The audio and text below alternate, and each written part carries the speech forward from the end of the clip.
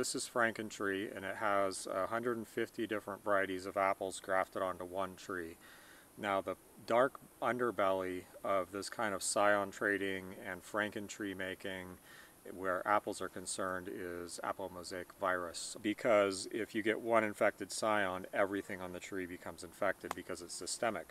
That means that if I take any scion off this tree and send it to anyone else, wherever they grafted and wherever they share it, they're spreading this disease. Now the good news is that apple-mosaic virus is usually not that big of a deal. I don't know a lot about the pathology of it, but about the worst that I've seen happen, that I could actually observe, is that the leaves partially turn white, then they get sunburned and they'll crinkle up and become affected, and apparently can actually affect the bearing of the tree. The other good thing is that very few varieties are badly affected. So only a small percentage of varieties, at least here, as far as I've been able to observe, are actually affected.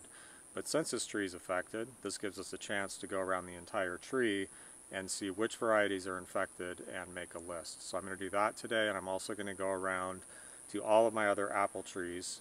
And this one I know they're exposed, so we can check that for sure. But I'm just going to check the other ones to kind of like round out the list a little bit. That list will be available in the comments to this video and on my blog post, which will accompany this video on SkillCult.com. So some varieties are susceptible and some aren't. Some are extra susceptible. My friend Mark Albert said that somewhere he used to work, or in a nursery he owned or something like that, they used to use a certain variety of apple, which was Hughes Virginia Crab, to index for apple-mosaic virus. So that means that this was an especially susceptible variety. And if you got a new tree, say I grafted a Ashmead's kernel or something, and I was going to collect scions and propagate them and send out trees, and I wanted to test to see if that tree was infected, because maybe it doesn't show any signs, right? See, that's the problem. I have, 200 varieties here, or whatever I have, and I go around collecting scions, and if most varieties don't show the disease, I could be sending out infected scions, and I probably do, and that's just part of the game at this point. But they would graft on Hughes Virginia Crab and graft the scion on that and watch it to see if it expressed the problem, just like on this tree, certain varieties are expressing it and certain ones aren't. So that's something interesting to know for the future that you could use to check for infection of varieties that may not show it. So we're going to strap on the GoPro here, take a look around.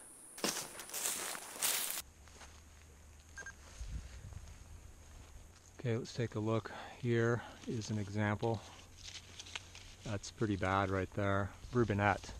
Another variety that I love up here is badly affected, and that's Katherine, Albert Etter's Katherine, spelled with a K.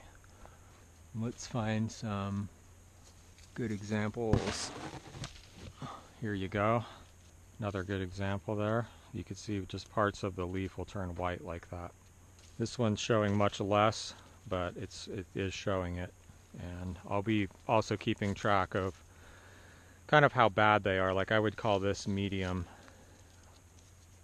Well, maybe medium bad actually. Whereas red Astrachan here, I would definitely call bad. And you can see this will start to happen to the leaves where they'll turn brown like that. This kind of tobacco color. Here's an especially bad one.